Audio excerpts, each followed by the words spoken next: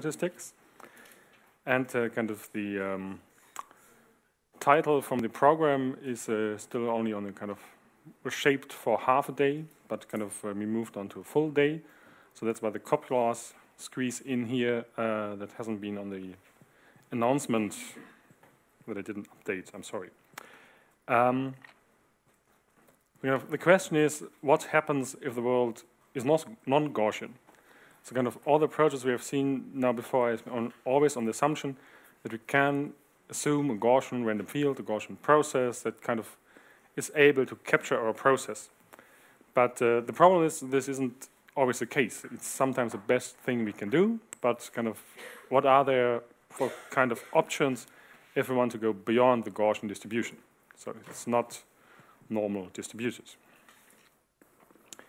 There's a nice mathematical concept called copulas, and these copulas allow to model dependence much more flexible than you would do with the covariance matrix. And these copulas are used to build multivariate distributions. And as just said in the earlier session, that the Kriging prediction is only using a Gaussian distribution as a huge distribution in the background to predict values based on this distribution. Copulas can as well help you to build multivariate distributions for spatial fields, but kind of they originate originally from financial mathematics, where they started to use copulas to describe some indices, brokerage indices, and their dependencies on each other. So for the moment, just take copulas as a concept to describe dependence, and kind of what the effect is shown in this first figure here. Just to say there is as well a Gaussian copula, and the Gaussian copula is exactly what we would do if we use a Gaussian distribution. So it's not an either-or, it's kind of an extension of the Gaussian approach to different dependent structures. So the middle column of this plot are all Gaussian dependent structures. While the left-hand column is a Gumbel dependent structure, on the right-hand column a Clayton dependent structure. And kind of row-wise, the top row is, so we're looking at snapshots of a random field here. So kind of this wireframe, this kind of elevation model is supposed to be some process that we look at. And kind of the single cell of these random fields, that's the one that we kind of set for a certain value. So we could assume we observe a value of 180 and 5, and then we would like to know how does a random field look around. So just the same question as we have been answering with Kriging interpolation techniques.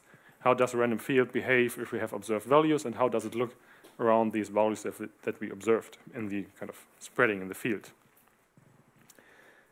So if we use a Gumbel dependence type structure, and we have kind of a very high value observed here, then the Gumbel dependent structure assumes, okay, everything else is high as well. So we kind of have a high value, but we have kind of an even and flat surface. This is different for the Clayton type. When we have a high value observed, the Clayton copy says, well, it's high, but it could be much higher, it could be a bit lower. So there's a huge variability still in the field. And the Gaussian copy is somewhere in between. And if we kind of move over to the small values, here 95, just as a sample example data point, it's just the opposite way around. So the Gumbel copula allows very strong variability for low values. So if it's low, it could still be much higher or even lower. And the Clayton copula would assume if it is low, then everything else around is also a low value. So that's kind of the effect of different dependent structures you could look at. The Gaussian distribution in the middle column kind of is always a bit in between, and kind of what is a property of the Gaussian dependent structure is that it's symmetric in the sense that it has the same variability for the high value at 185 here as for the low value at 95. So it doesn't distinguish between high and low values. The variability is always the same. And that's something that you kind of might find in actual real spatial random fields as well, that you would like to model and to describe later on in your process.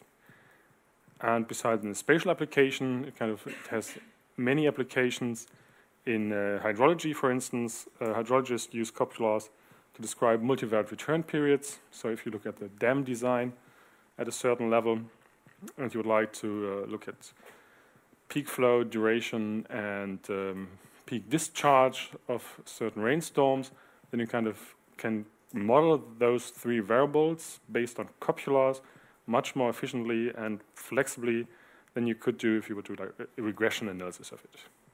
And you can get to very different results in terms of return period, in terms of the size of the kind of annual maxima, 100-year maxima. So kind of how does this work? Let's start on a simple case where we have only 2 dimensions. So we look into bivariate copulas. So on the left-hand side, this scatter plot is just kind of a typical scatter plot you might come across during your studies. And what you see in the histograms is just the distribution of the marginal. So we have a variable x and a variable y, and y has a certain distribution and x has a certain distribution. In this case, the marginal distributions are both standard normal distributed. So this kind of the marginals are just Gaussian standard normal distributions, but kind of the joint distribution of it seems to have a pretty strong correlation. So in the Gaussian case, you would just kind of estimate the correlation parameter, put it into the covariance matrix of your Gaussian distribution, and you would have kind of 2-dimensional distribution of this process. The theory of copulas tells you you can take the margins away from it. That's what we did here. So if you have the marginal distribution, you can take the cumulative distribution function, and you get to uniform distributed variables. That's what we kind of get in this picture. So the marginal distributions are kind of uniform distributed over the unit interval. And this happens for both cases. And what you see here as a scatter plot then is kind of the actual dependent structure. That's kind of the copula that we talk of. The copula describes how these points are spread in this area. And kind of, if you look at the Gaussian copula, then simply the correlation is a parameter of the copula. And kind of the spread, how you would see the spread in this figure is simply defined by the family. So the family, if it's Gumbel, if it's Clayton, if it's Gaussian, you might get all kind of different spreads here and kind of all kind of funny values as well that you wouldn't have been able to model with kind of standard techniques. This is just kind of 2 different scatter plots of kind of real data you might find. It's simply the exponential distribution in those 2 cases, and here it's a mixture of exponential and standard normal distribution. And what's so special about all these plots, they all have the exact same dependent structure. So these 2 plots and this left plot all have the same copula underlying. That's this lower right corner plot. So by this kind of concept of copulas, by removing the marginal distributions and kind of the distortion of the margins on the dependent structure, you kind of can reveal the dependent structure and kind of, even though the plots look very, very different, they really have the same structure of dependence. And that's kind of the power and the insight of copulas that you would like to utilize as well for your data sets, and that you could would like to use for the spatial cases. And there are many more funny things to do with copulas. So this one is a nice copula, it's a student T copula. So kind of, if you get a scatter plot like the left-hand side here, you kind of, well, it's probably not really correlated if you just calculate a correlation measure. But of course, there's a strong structure in the data set. And this structure can be described using copulas. So it's kind of revisiting your scatter plots wherever you said, well, this doesn't work out for regression or whatever I would like to model. Think of copulas where you kind of might find a suitable copula family that can describe it. Yeah. And this is based on a nice and simple-looking theorem. That's this kind of single-line equation here, which tells us that any multivariate distribution can be decomposed in the marginal distributions and a copula. And this works both directions. So you can kind of build multivariate distribution with your favorite marginal distributions. You can mix exponential, normal, whatever you like. You can take those multiple distributions that describe your process, fit a useful copula to it, and you get a new multivariate distribution that can describe your process. And then you can have this full multivariate distribution and can do simulation from it. You can estimate mean values. You can whatever you like. It's really kind of a full tool to define new multivariate distribution that's kind of very flexible and can help you a lot. The downside is always larger flexibility means you need more data. So kind of this is not a technique to apply for the first 30 or 40 points. If it's in 2 dimension and you have 100 point pairs, then you could start to do it, but typically you would like to have even more points. And let's see if we can do it. Yeah. And kind of in a longer list of copulas that you will find in R as well is implemented in this small Shiny app here. So you can kind of look at different types of copulas. And here we have nicely asymmetric copulas where kind of you get those shapes of dependencies.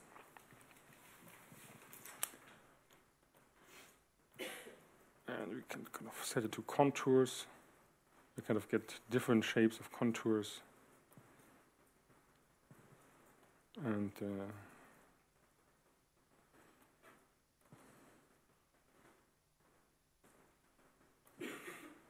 this kind of the star-like shape that I showed you in the scatter plot earlier. So this 3D wireframe surface is kind of it's the density of a copula, and density can be read as likelihood to see points here, or kind of strength of dependence. So here we have kind of you have this high value, so a very strong dependency. Those points in the middle part occur together, and kind of if you move to the one on the other side, you kind of get values on this diagonal axis that you can see here from the contour plot as well. And that's exactly what we've seen here in this plot, that you kind of, if you sample from it, so those are all samples here, that you get kind of many, many points along those axes, and just very, very few that kind of extend out here. I think these are 500 sample points. And based on the margins you put to it, you might kind of get completely skewed, again skewed patterns here in different versions of it. And it's really that the copula is kind of independent of the marginal distribution. So you can put to a copula any kind of marginal distribution and you get something new, and you kind of can do it reverse. If you take out the marginal distributions based on the cumulative distribution function, then you kind of get back to the copula and can describe the dependence.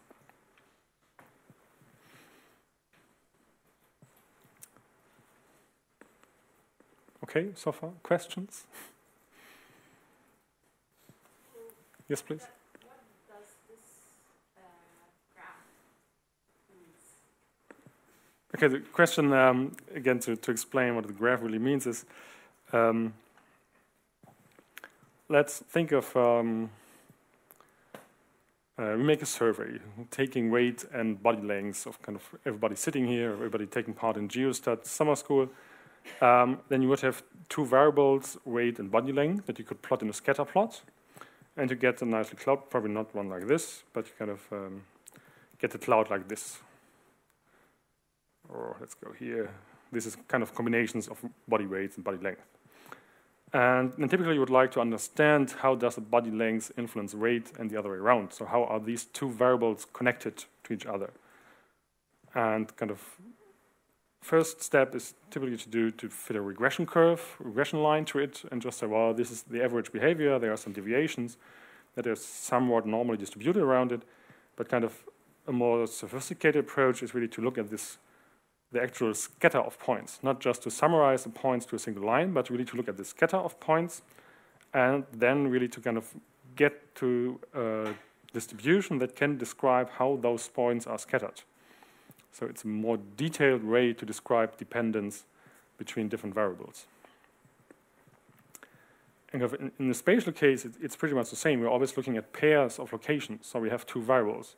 So we have the distribution at location S1 and the distribution at location S2. and would like to know how are these two dependent on each other. So to describe the dependence differently than by a covariance matrix or covariance value, we can replace this by a copula and really try to describe how the scatter of points between those two locations looks like. So what kind of distribution underlies this process. It's really, Queaching does the same, but Queaching always assumes that the copula you're using is a Gaussian copula. So it really is, the ideas are more or less the same, but it's just tied to a single possible family. But there are many, many more families out there. Those implemented in this copulothek I just showed you on the web are just those that are available on R, but of course you can think of any kind of spread that you might come across.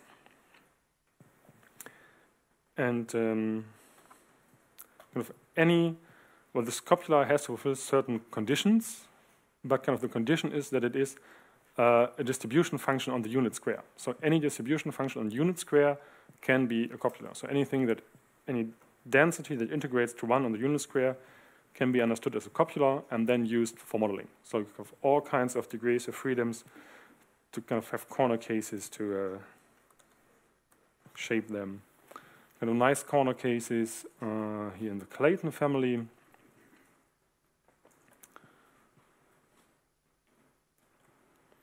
You really get a boundary, and you won't see any points. You won't see any points beyond this boundary, but you will have a certain spread over here.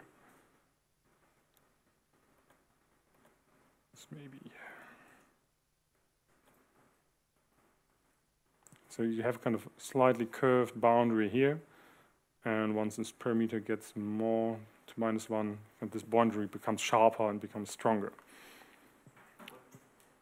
What would your decision be based upon which coupler you're using? Are there tests? There are tests. There are kind of fitting routines. You can fit them based on maximum likelihood. There are goodness of fit tests. But this is just kind of for the non-spatial case. It is all pretty well developed. But for the spatial case, it's kind of really active research to bring this forward and kind of to get some insights how this would really nicely work in the spatial case. I will show you a few cases what it can do, and yeah, then we can kind of. This part will be a bit shorter, but then we kind of can start with the hands-on a bit earlier. Maybe this solved the question from the end from the last session. I still don't understand very well. So the x-axis here is, which is exactly representing the distances between the values? Okay. It's not the distance between values. So kind of if we look at this x-axis, it's really the values you observe at one point, or kind of the values observed at one point. At one point, yeah, kind of. What you assume there's some random distribution underlying, and this random distribution follows a certain pattern. This is easier to see if you say these points are all the kind of question students for the body weight and body length. Then the x-axis might be body length, and the y-axis might be body weight. So really, the process you observe that you would like to understand. And this 0 to 1 is kind of the cumulative distribution of this marginal. So kind of you're counting up the cases of students that are smaller than 1 meter and 80, and kind of having this as a ratio of the full number of students.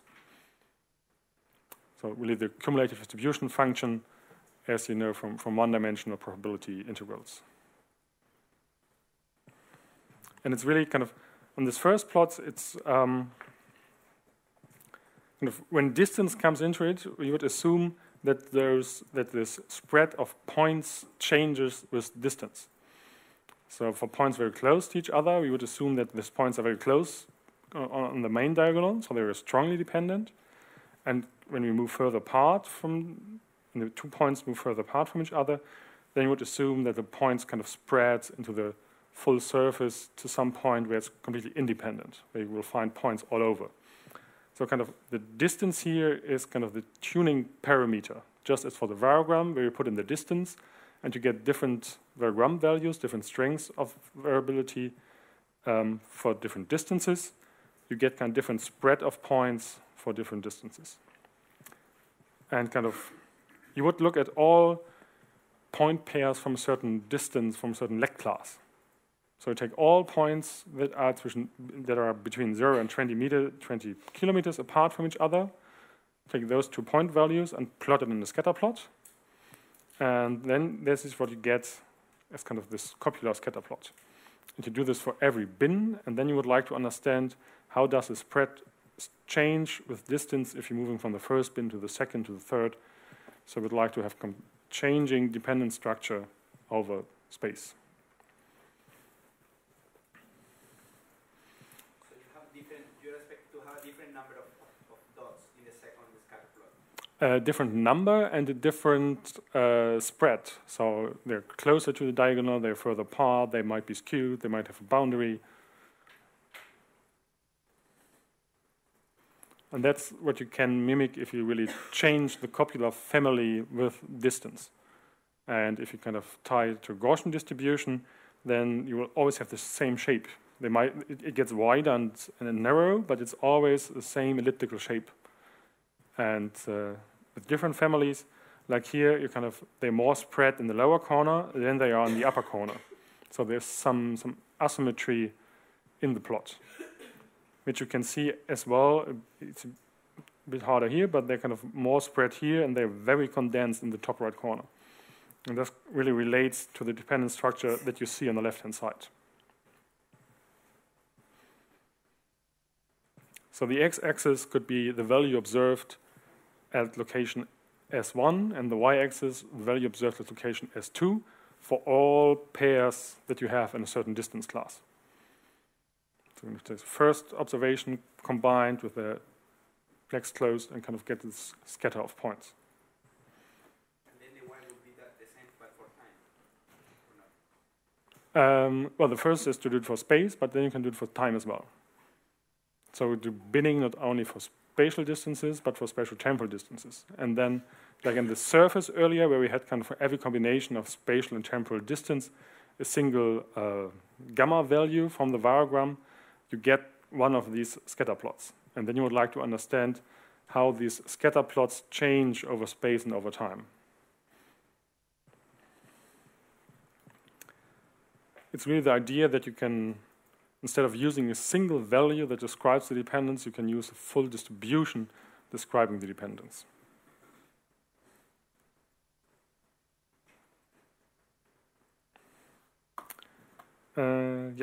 Last theorem is kind of what's happening behind the scenes. This is written out for 2 dimension, but it's true for any dimension. So this really works for any dimension. Whatever data set you have, you look at, you can kind of stick together all the margins in a copula, and you get a multivariate distribution.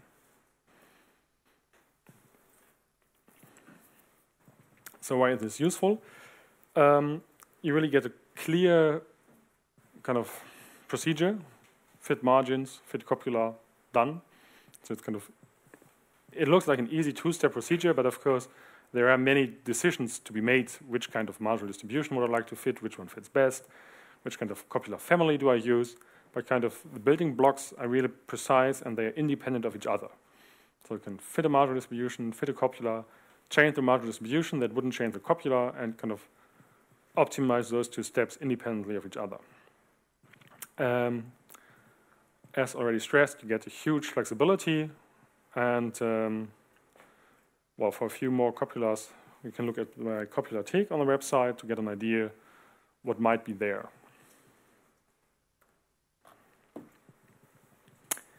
What we want to do, because it's spatial statistics, we want to account for distance. So we assume distance has a strong influence not only on the dependent strengths, but on the shape, on the scatter of the plot, of the points. We assume the dependent structure is kind of the same for all neighbors. So it doesn't matter if I take a central point and look at the location next north, next south. It doesn't matter. It only matters how far it is apart. That's kind of the isotropy assumption earlier from the Quidging slides. And we assume again stationarity, so that it doesn't matter if I'm in which part of my study region I am. I just can take the binning just as we binned the data for the virogram over space and over time. And based on this binning, I can start to estimate copulas for it. And as I said, I would like to have families changing with distance. So I might have a different copula family with a different typical spread for short distances than for larger distances. So this kind of spatial bivariate copula that's parameterized by distance h here is just a convex combination. So I take like 30% of the one copula plus 70% of the second copula, and this ratio changes with distance. So it's kind of a moving average of copulas based on the distance. So just kind of more technical background how to really achieve this change in copulas.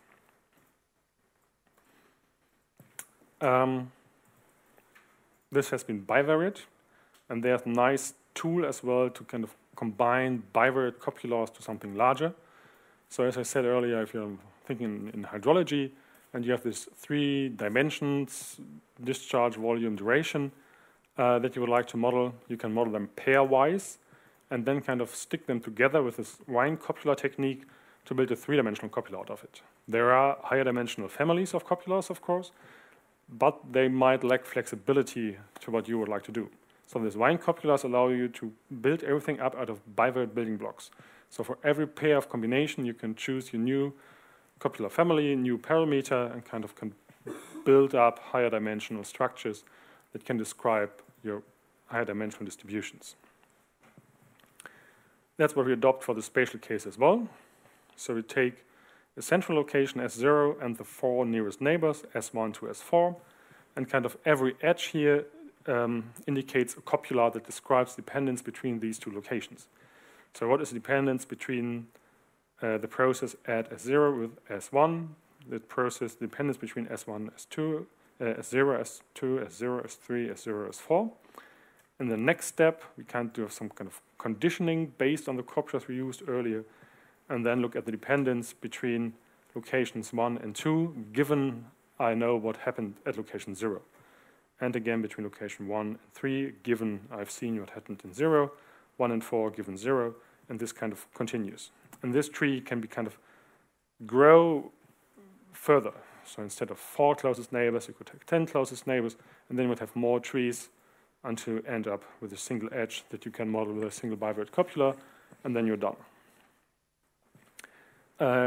Computational power gets an issue. That's why I like to stick to 5 or 10 neighbors.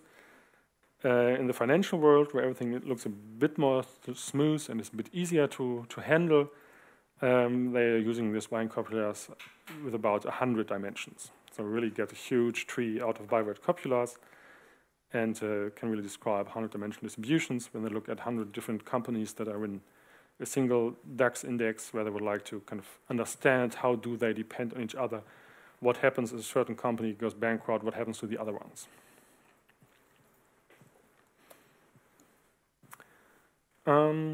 The upper trees are just kind of built out of the lower building blocks. This is just kind of the text, what I just said.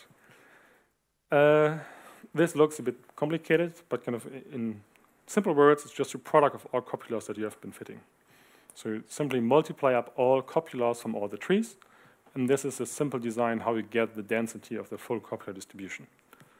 So it's no big inversion, no integral, it's simply the product of all copulas that you have been using. And this looks even a bit more complicated, but it's actually just kind of a conditional distribution of the copulas you have anyway. So this kind of looks complicated, but you get it almost for free if you fit it a copula first. For the interpolation, it's the same idea as for the Gaussian case, where I, for the prediction of a single pixel of a single point based on observations, I kind of build this conditional distribution. How is the random process distributed at this point I'd like to estimate, given all the data I've seen. And the same is what happens here.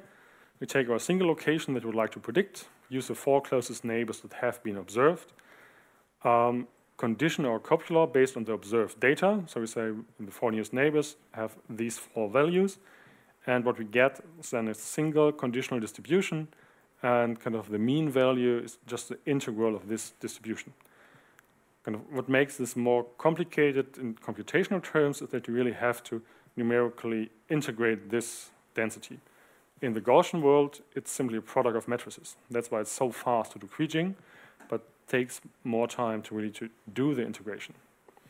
That's kind of why the Gaussian distribution is so widely used, because it's so easily calculated to get conditional distributions, to get estimates out of it. But instead of calculating the expected value, you can calculate any percentile, so you can estimate the median, you can estimate confidence intervals right away. So just kind of looking for the 95th percentile and the 5th percentile. And you really can get rather fast, precise confidence estimates.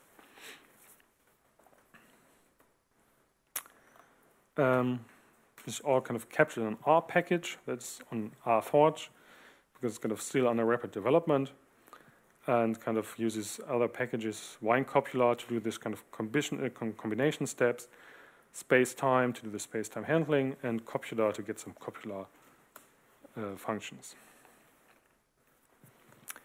As an example, there's kind of has been a spatial interpolation comparison in 2004 on a kind of nuclear radiation. We kind of got a data set with 200 measurements, where kind of 198 are all kind of background radiation at a very low level, and 2 have been simulated to have an accident. Another question is, how does the kind of surface of radiation look like if you have those 2 outliers? Of course, you could do Kriging to get kind of the surface of it, but the surfaces will look very much different depending on the technique and depending on the dependent structure that you use. First step is here as well a 2-step, kind of looking at the simple inverse distance weighted interpolation. It seems like there is some background pattern that I try to estimate the trend surface. So instead of looking at the raw observations, I use the residuals after I subtracted the trend surface from the data set. And that's just kind of a pre-processing step to get closer to stationarity. The Marshall distribution, these are the 200 points that you get to tune your data set and to estimate the cross-validation locations. Kind of between 0 and 200 here. And there are 2 locations very, very far up the tail of the distribution, above 1,000. And you would like to really have one model that describes the distribution of these points over space. So what you see in the top figure is really now how the dependent structure changes with distance. For the title has a distance that kind of runs up from 0 to 80 kilometers, I think, 60. And you see how the dependent structure changes. And this is now fitted to empirical data. So it's really, it's not something crazy thought of that could be nice to model. It's really, it's data and it's fitted to the data. And this is what the data told us how this dependent structure changes with distance. So the symmetric in the beginning is something close to Gaussian distribution. But then you get something asymmetric with a spike in the front and then a spike in the back, and then flattens out to independence. So independence is simply a surface at 1. So it's just kind of plain surface. That's kind of where it ends. And these are just kind of 3 different distinct steps, just in case the animation wouldn't run.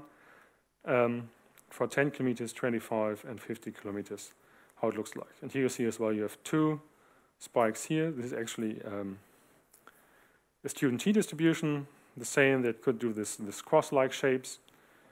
And these are kind of 2 other, 2 other copulas at 2 other time points. It's kind of very different, kind of the contours have very different structure. And this is what we would like to capture, how this structure of dependence changes with distance. This graph is a bit ugly to read, but it's kind of, we have different spatial trees, as I showed in this wine approach, where you have kind of this first tree, second tree, and this kind of gets each time 1 knot less, 1 location less. And here you see now the first black line, the top one, is kind of the first level, how the correlation behaves. And this plot is somewhat similar to a variogram. So really see how the strength of dependence, the correlation, here it's measured in Kendall's tau, decreases with distance. So that's what we would assume. Points close to each other have a stronger dependence than points further apart. So this is simply the strength of dependence, so a single value. And what you see as letters plotted on top here is the name of the family of the copula. So you see changes between families based on the distance. So we change from student T to a cubic quadratic section copula on to a Clayton one and back to cubic quadratic sections. And this change of families is as well different for different spatial trees. And kind of you get what you would hope for, what you assume, that once you have kind of this conditional distribution, that I model the dependence between location 1 and 2, given what's happening at 0, that kind of the spatial dependency decreases with every step. So that you manage to capture the spatial dependence step by step, and you don't the dependence reduces because you model part of it. You can't model everything in the first tree.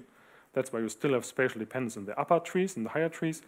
But with every step, you get a little bit less spatial correlation, so kind of explaining more and more of the process.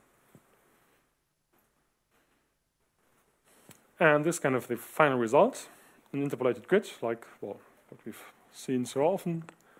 But what you see here is kind of a very steep, spiky interpolation. This is around the area where the two observations are naturally. And kind of, if you would kind of imagine this done by Kriging, you would get a much larger footprint of this extreme, because Kriging tends to smooth everything to wider space, and it would kind of probably last up to a value of 600, and these spikes go up to 1,200 and a bit above. So you really are able to capture those spikes in the data set and are able to describe the dependence of background radiation and extremes with the same model. Yeah, please. You could say that these techniques are more data-driven than Well, they are more flexible. they're more flexible and you need more data, but kind of the fitting idea is very similar to the one of Kriging, like having these functions are very close to variograms, so you can even translate them one-to-one if you have kind of a certain mapping. So you follow the same steps, but you allow for more flexibility, because you not only say, I just want to know what the covariance is, assuming Gaussian model, I want to know what is the covariance, allowing for different models. They are data motivated, because data shows such patterns that cannot be explained with Gaussian dependent structures, but I wouldn't say they are more data-driven than the Gaussian approach.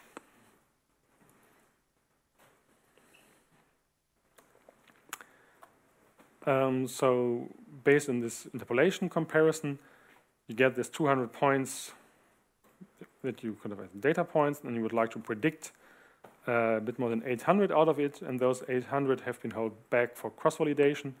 So the kind of author of the data set had the full data set and then would compare your approach against it. I didn't take part at that time. It was way too early. But kind of I reused the data set to kind of try to figure out how good the spatial wine copula is in comparison to other approaches. And it turns out to perform rather well, especially in terms of mean absolute error, where it even kind of beats the best one from this interpolation comparison. But of course, as you look at the other cross-validation statistics, there's still improvement possible and necessary to really kind of compete completely here. But what is nice that this is now trained for this extreme data set, but you kind of provide just a simple data set. It's as well capable of capturing even pure Gaussian dependence if it is Gaussian. So it doesn't exclude the Gaussian case, it just kind of extends it widely.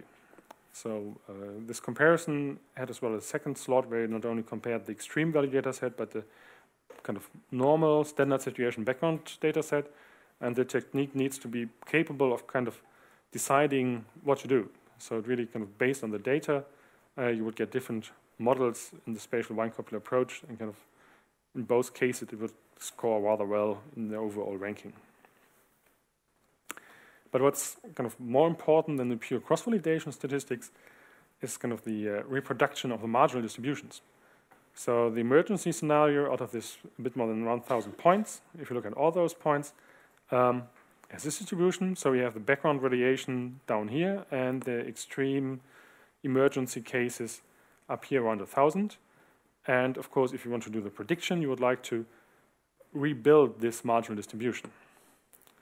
And the wine copy approaches here are able to get in the same range. They have fewer points, of course, so they don't get all of them, but at least they produce points in the same range, and they have this gap actually in between background radiation and extremes up here.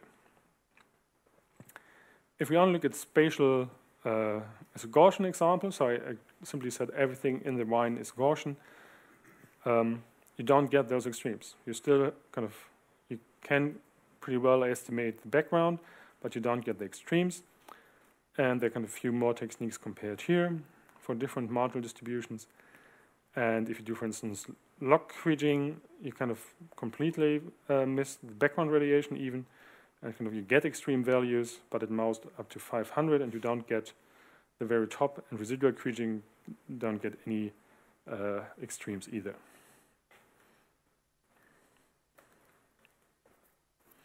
And what's another very nice feature of it, as we've seen earlier, the kind of kriging variance and the kriging uncertainty is completely driven by location. And those red dotted lines here are the kriging predictor at a certain location. So the top one is an emergency site, and the bottom one is a standard background site. And these kriging conditional distributions, they are always Gaussian distributions by definition. So they're kind of parameterized by the mean value, that's your estimate, and the kriging variance. And as they're Gaussian, they're always symmetric, and you get things like negative confidence intervals here. So if you would like at the 5th percentile, you get something negative here, and it's even more apparent if you look at the background radiation value. Here, the kind of confidence interval of the kriging approach is much wider than of the Copulas approach. If you again look at the 5%, you're from -100, and 95 is by +300. And for the kriging, it's very, very narrow, just around, say, 90 and 120. So for the spatial wine, the kind of uncertainty intervals depend, of course, on the location and the denseness of the measurement network, but as well on the value you're predicting. So if you're predicting a very huge value, you're rather uncertain about it because there's a huge variability. But if you're predicting somewhere in the background area, in the background region, you have many small values around it, you predict a small value, then you're very certain about okay, there is only a small value. But if you're an extreme side, you can't be completely sure that it is extreme, but you kind of include it. And you always get values that do make sense. So the confidence interval can only be in the range of the margins that you modeled. So you don't get negative values if you're looking at concentrations. That's something rather helpful. And you can simulate from it. Here, of course, you see more spikes than in the original data set, but kind of if you redo the simulation, you will always see spikes around this area where there really has been the emergency case and just some appearing all around. But just because the model just has to allow for a certain incident. And it kind of has a certain probability to occur a certain incident, and this kind of happens all around the space, but it's kind of really triggered constantly here around the area where you observe the high value. So it's kind of a conditional simulation. Benefits, the richer flexibility. You can allow for asymmetric dependent structures. That's especially interesting for time. As I said earlier, that kind of today's value influences tomorrow but can't influence yesterday. You can describe those asymmetric dependencies with copulas, so it helps in temporal modeling. And you get this probabilistic advantage of having flexible confidence intervals, flexible conditional distributions, and that you're not tied to the Gaussian distribution anymore.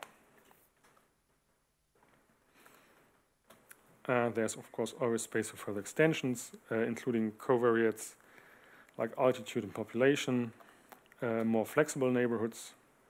This has been already done, I think. Larger neighborhoods. You don't have to run up this tree completely. So if you have 100 dimensions, you don't run up 100 trees. You can cut the tree at a certain point and do something different with the remaining ones. Well, improvement of performance is one of the key issues. The reference seems to be broken, but there's at least one. That's about copulas and spatial statistics. So the extension to time has been done and is as well in the SP copula package. Really following the idea that we kind of build leg classes over space and time, and then kind of have this convex combination of copulas that change with distance, once for distance and over time. So kind of convex combinations of copulas that kind of adapt to all kind of locations within your spatial temporal grid of distance classes we have been looking at.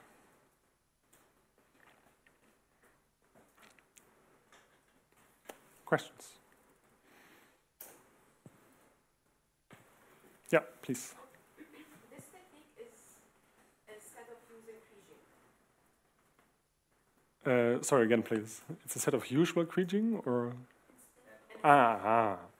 Yeah, kind of. You can solve the same questions, interpolate data set to continuous surface, but with a completely with a very large set of tools of possible constellations.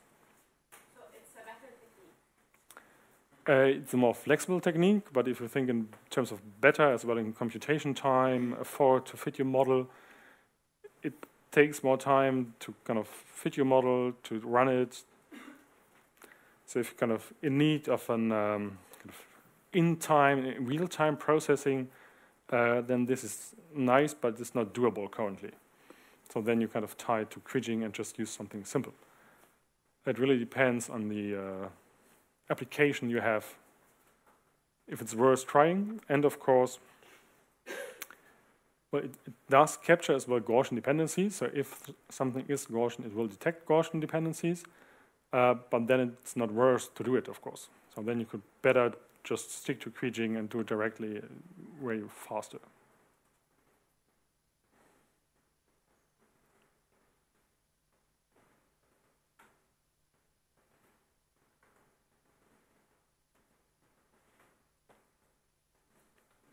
Okay, then I would say it's time for hands-on. Thank you.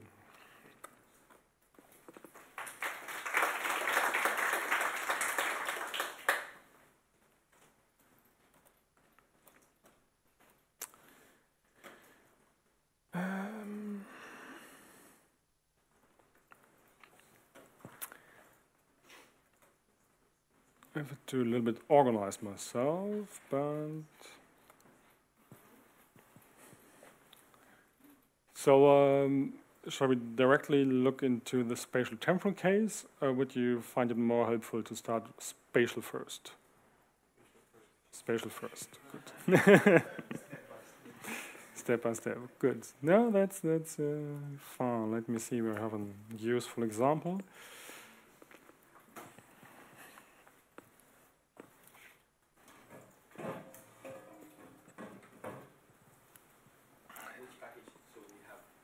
GEOSTAT. GEOSTAT. For now, GEOSTAT. Point better lattice fields.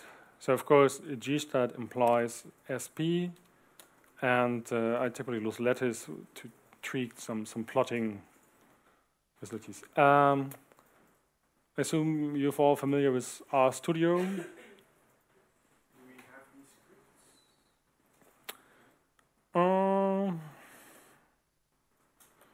I could try to make them available. Would that help? It would, wouldn't it? Let me see.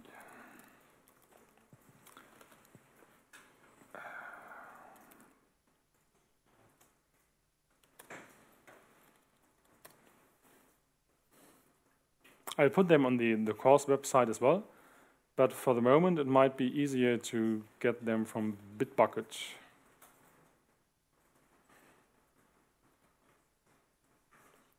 So it's bitbucket.org/Ben_Gräler/IGSSE.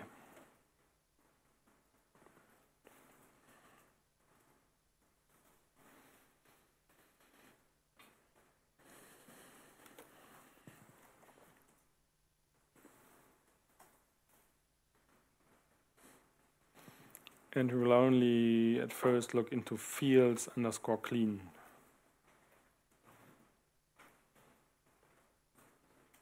The unclean files have some plotting candy more in it to produce PDFs to be included in a different talk.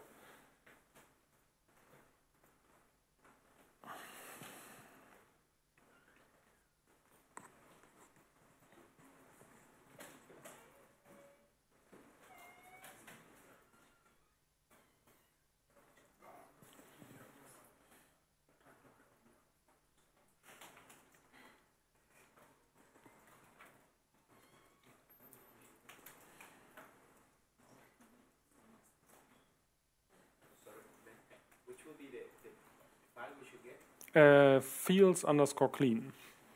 Yeah. If you download the complete folder, you can kind of use the R project file, but for now it's well enough to use fields_clean. How do you download the complete folder? I would suggest Git to just kind of clone it locally, but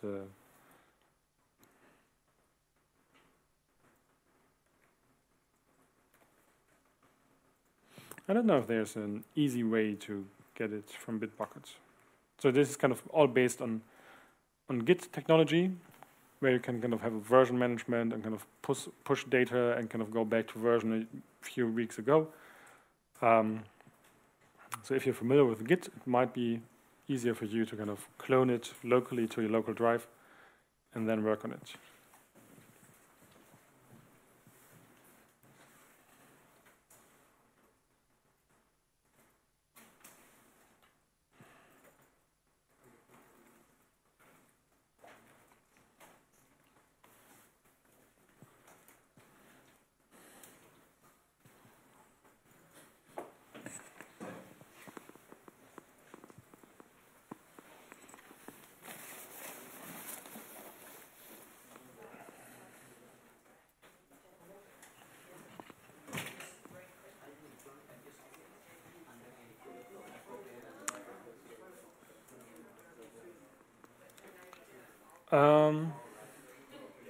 Who needs some more time, or shall we start?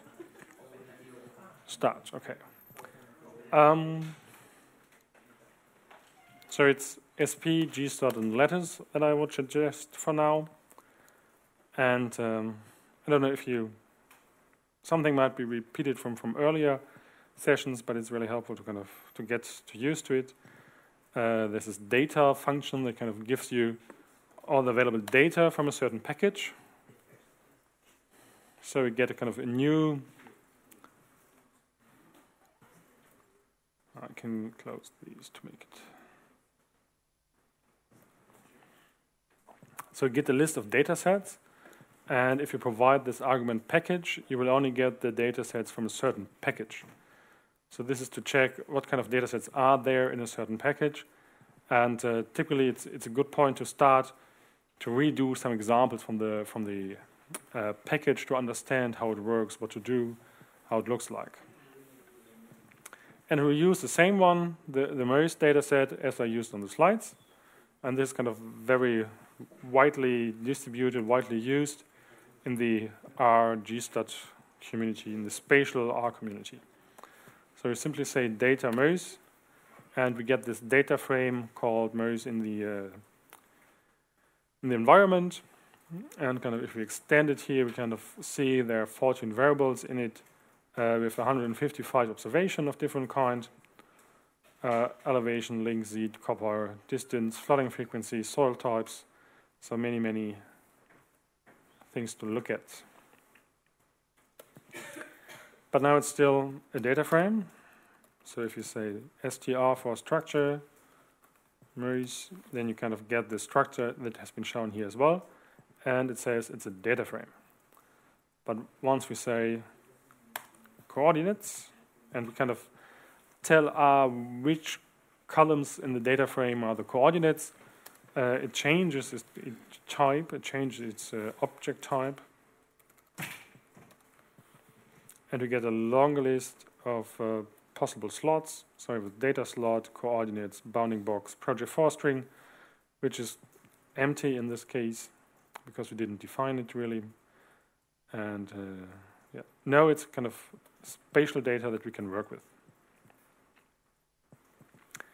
We need the grid as well because we like to predict on this grid along the Meuse River.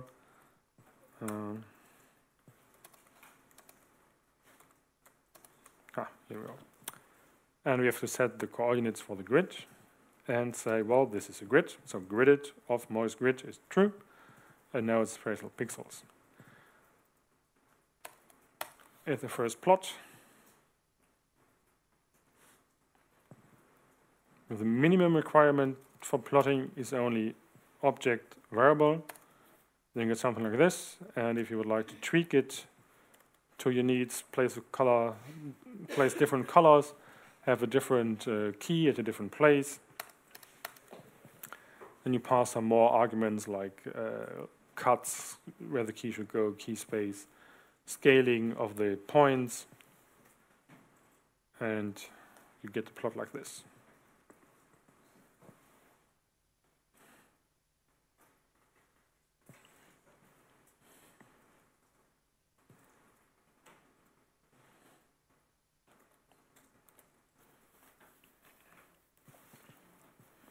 The most simple case to interpolate is just by inverse distance weighted. So there's a function IDV for inverse distance weighted. Simply points further away get less weight in the weighted average, and weight simply 1 over distance. So you can do this. This goes in seconds, fraction of a second, and have a first plot how this kind of field might look like. But this doesn't assume any randomness, doesn't assume any distribution. It's really simply deterministic method to kind of get a very first idea how it might look like. Just as in the Joker examples, where the inverse distance weighted interpolation suggested that there is some trend surface underlying. So it's just kind of very first step to take to get an impression of what you're trying to do here. So let's move into real geostatistics and estimate the empirical variogram. So there's this helpful function variogram. And if you press F1, you will get some additional help, how it looks like, what it does, and of possible arguments. And most helpful, I'd say, the examples in the bottom. And we simply say, well, we would like to have zinc as variable, Meuse as dataset, and the variogram is calculated. And to see what has happened, we look at the plot of it. If we here do as well str of the fitted variogram, then we see that it's much more than just a few points. So we have number of points, we have distance, we have the gamma value, so the variogram value. There are a few columns if you have directional variograms. So if you don't assume an isotropic field, you might assume that you have directional influences, and then you can kind of look into fit different variograms to different directions. Idea just to kind of find back your values, attributes about boundaries, what you have been calculating. And to get to know all the different variogram models, because now we have the empirical variogram, and would like to go over to the theoretical one. You just call VGM with empty arguments, and then you get the list of the 20 implemented variograms that are implemented in GEOSTAT. So the most popular ones are really nugget, exponential, spherical, Matern class, I'd say.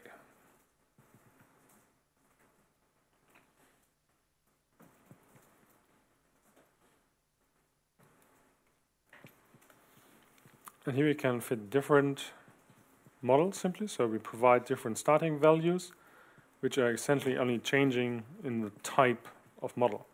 So it's spherical, exponential, and linear that you look at here. You can compare them with ANOVA or something like that? No, you can only compare these models by the difference between. It's again the root mean squared error between model line and observed values. That's the only way to compare between these models. Or didn't? How could we do that? How could we Yeah, sure. implement that? Well, you kind of run those 3 lines, and then you kind of have an attribute. So to find those attributes, you can as well look at structure, and there we see we have a certain model selected, we have a partial cell, we have a range, kappa values. This is for the Matern class.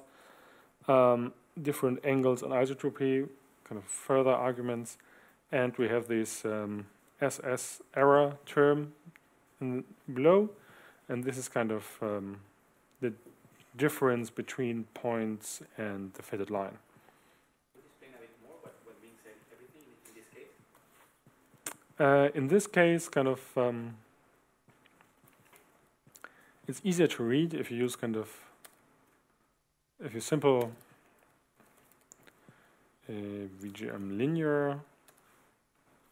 So if you just kind of call the object, it has a nicer print function that kind of shows what's really in there, not the data structure. So we fitted linear model, we provided a linear model here, and we have again the partial sill of the nugget effect and the partial sill of the linear effect. So the nugget is about 30,000. This is large because the values of the zinc concentrations are large. And if you have the square differences, then it kind of grows up. That's why there are so large numbers here. So the nugget is 30,000, and kind of the partial sill of the model, so kind of the contribution of the spatial model you're using is like 127,000 at a range of 608 meters. So we can, to visualize, it's plot the empirical one, this is VGM Moise, and then we add the model we would like to look at, VGM line. We get this line here.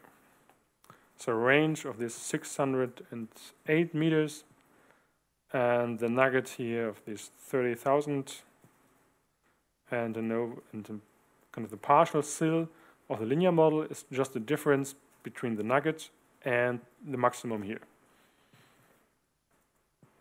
And the sum of the partial sills is a joint sill, or the sill of the variable model, which is again kind of the overall variance of your data set. So the sum of the sill attributed to nugget and linear would be the whole variance in the model. Yeah.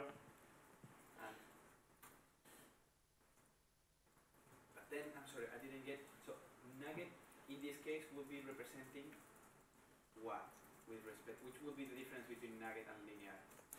Yeah. Nugget is kind of the variability that is in your data set, even if you know about the spatial dependence. It's kind of some noise on top of your data set that you can't explain by distance.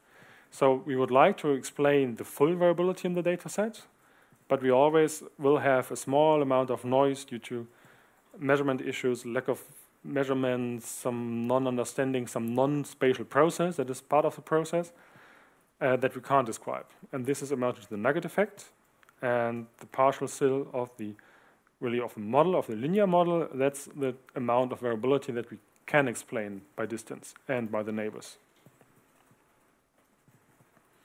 It would be the linear autocorrelative model, because it would depend on the distance to the values of the nearest measurements. Yeah, it's linear. It's simple kind of a scaling from distance in meters to variogram values. But it's not necessarily a linear autoregressive model. So it's kind of... It's not an autocorrelation. Yeah. Well, it is the correlation between those points, but it's not kind of, not in the sense of car or SAR models, if you... No? Okay. I thought you were kind of referring to conditional autoregressive model or a simultaneous autoregressive model, regression model. So I'm just trying to make sense of which is exactly the information that I will get from the variance contained within this linear model, which depends on distance. values Yeah. of the nearest Yeah. measurements. It gives you a value how strongly those points in space are correlated to each other. How strongly do they depend on each other? And kind of the way how the strength changes is in this case linear. That's why it's a linear model. And if we would kind of plot a different model,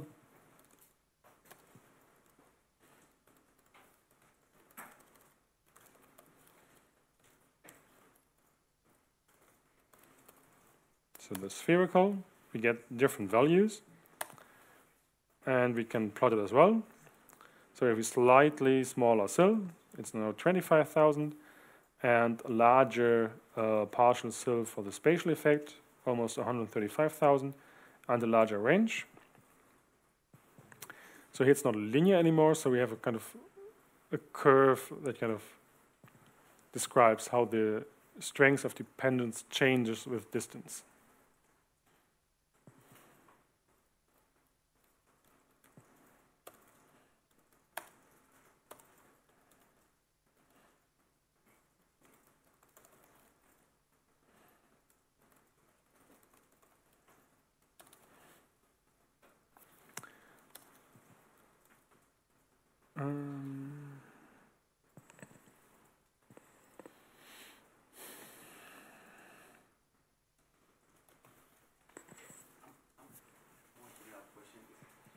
For a given field, if I have several measurements of any trait, any feature, and then many of these are correlated by distance or by time, whatever. If I take out this effect of distance and this dependence of time, the estimated parameter, for example, the mean of this feature, would be different when obtained from the independent samples than from the autocorrelated samples.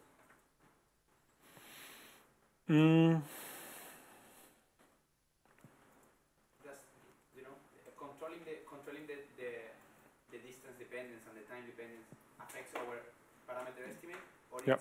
or only estimates our a posteriori estimation of, I don't know. No, it will affect both. It does affect the parameter estimation itself, and it affects the prediction of the value. Because kind of if you change the dependent structure, kind of the influence of the neighbors will change. So if you're always looking at the same 4 neighbors, the difference isn't so big. But if you kind of have a huge data set and kind of the range extends, for instance, so everything beyond the range is just not considered. But if you just kind of, if the range suddenly doubles because you're using a different model, then you kind of have a double amount of points. And these kind of may further smooth your random fields. But yeah, well, I will say that this will happen locally within the field, Mm-hmm. different places of the field. But for the whole field, You mean if the mean value of the full field would change? exactly. Good point. All our measurements with only distance-independent measurements. Well, we assume that the Gaussian random field has, if it's stationary, we assume it has a single mean value. And kind of, if we would simulate from it just independently, we would just kind of simulate 100 times from one-dimensional uniform, not uniform, one-dimensional univariate normal distributions, if they're really completely uncorrelated. But the mean value after several runs of simulation should be the same. Should be the same. Yeah, because you assume the overall mean of the field is the same. When you start to conditionally simulate, based on your observations, you will get different results. Because then you condition on the observations you have, and they might change how the field changes. Yeah.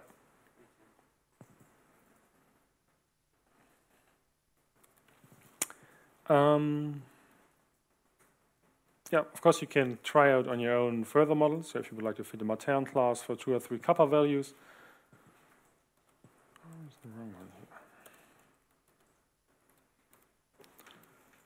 So let's take. Does the linear fit create a stepwise linear fit, not the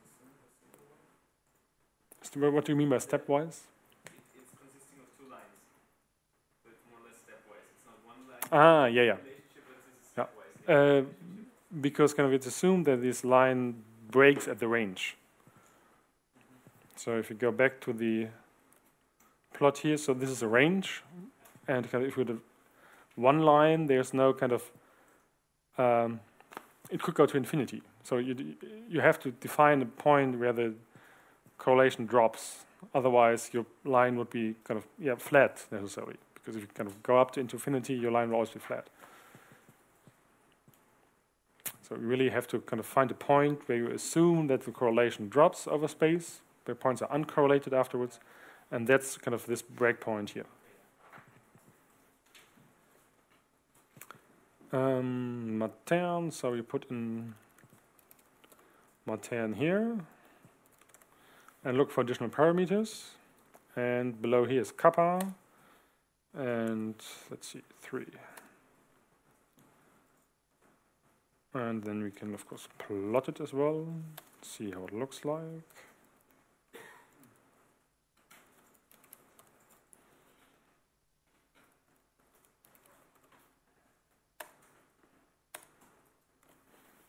So you can do things like this. So this is a bit more flexible, the Matern class. And this might even be, well, have the smallest error here.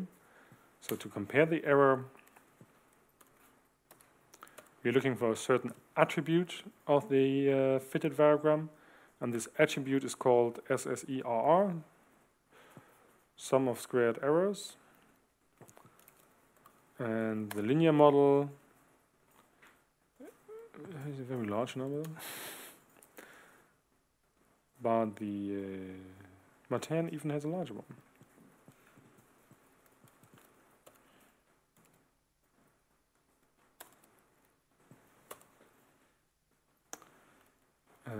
Matern, exponential, and spherical.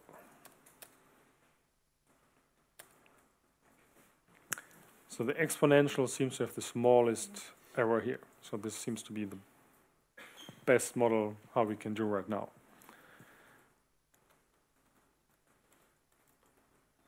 And we have thin zeros plots. And once we kind of decided on a model, we can then kind of start to do the kriging. What you could do as well is if you have an empirical variogram with a very long, kind of constant tail, it's sometimes helpful to set a cutoff. So if you kind of, for the variogram estimation, up somewhere line 25 something, you can set an cutoff. Ah, here it is. And say 1,000 meters. And then kind of you get different bins because by default GEOSTAT always tries to make 15 bins on the range of your data. And if you say a cutoff of 1,000, it kind of breaks out 1,000 into 15 equally spaced points. And then you have to kind of check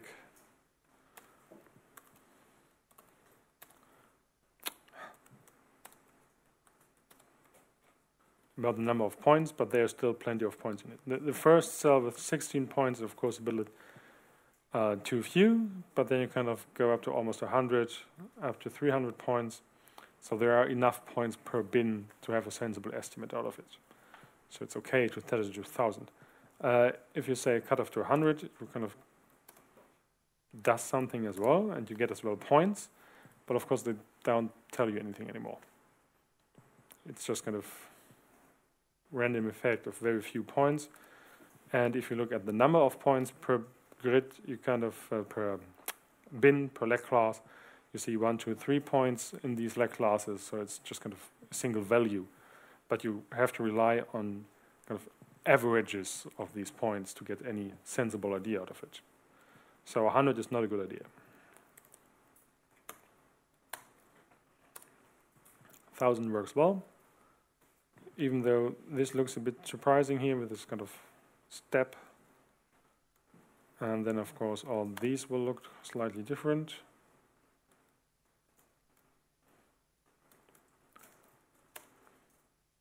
So the linear fit now is a single line, but kind of course, has a break somewhere out of the plotting area.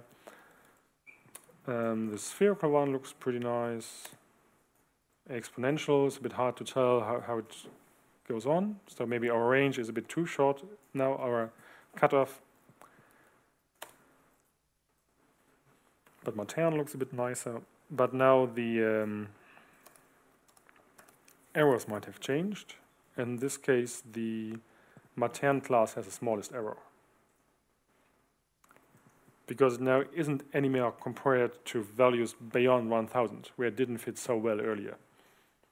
So changing the cutoff might as well change the fits, of course, but as well change the sum of squared errors, because you might have fewer points, different points. And if you say it's more or less constant, but there's still quite a lot of variability, this kind of messes up your sum of squared errors, because kind of you compare to all those points as well.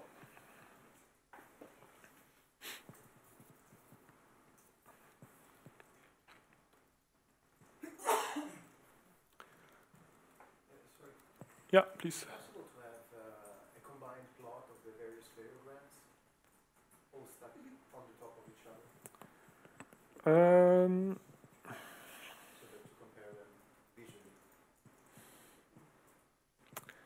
It should. Good point. So in the spatial temporal case, you kind of get these wireframes next to the other level plots. But it's a question for Etzer, if he has implemented it somewhere. I don't know. I kind of tweaked it for the slides. I had several lines in the same plot, but this was more or less by overlaying them. So kind of just stick them all on top of each other. But they're, I guess there is, but I'm right now not aware of it, how it works.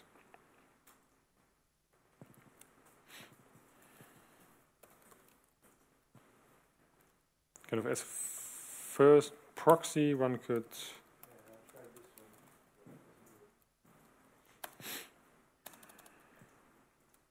Yeah, it's lattice, so it doesn't work.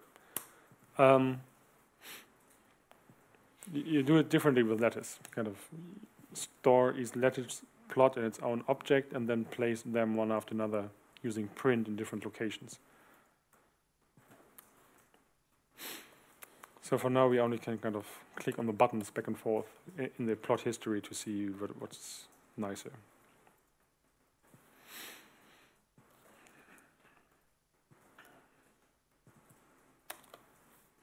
So then Quijing is just this one line here, where we say it's still the zinc that we're interested in, it's a Morris data set, it's a Morris grid we would like to predict.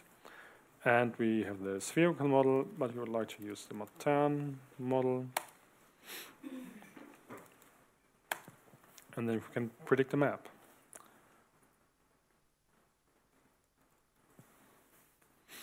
So this is for the Matern. Let's see which one was the worst fit.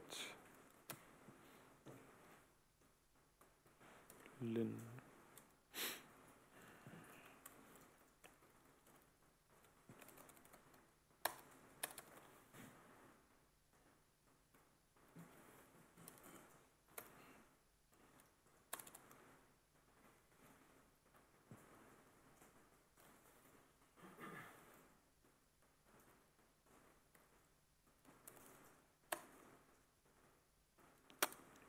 Sure.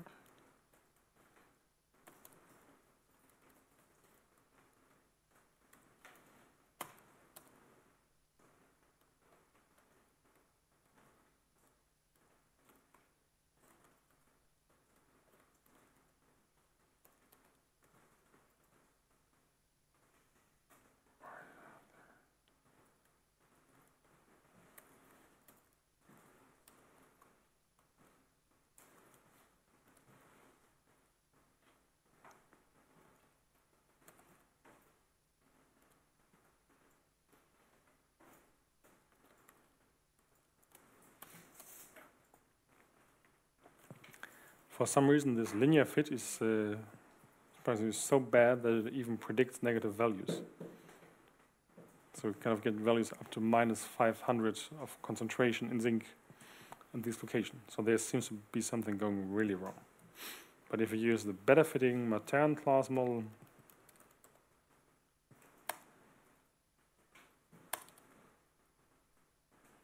kind of get a nice predicted map out of it. And if we look at the structure of the moist grid, it's called again spatial pixels data frame now here, spatial pixels. We have a data slot, and this data slot has two variables. This is variable 1 dot predicted and variable 1 dot variance. So these are the two things we could plot. So instead of the prediction, we could plot as well the predicted variance, which is basically the same map as in the slides earlier. Do we have a lunch break now? Okay. Then I suggest we continue with space-time after the lunch break and enjoy your lunch.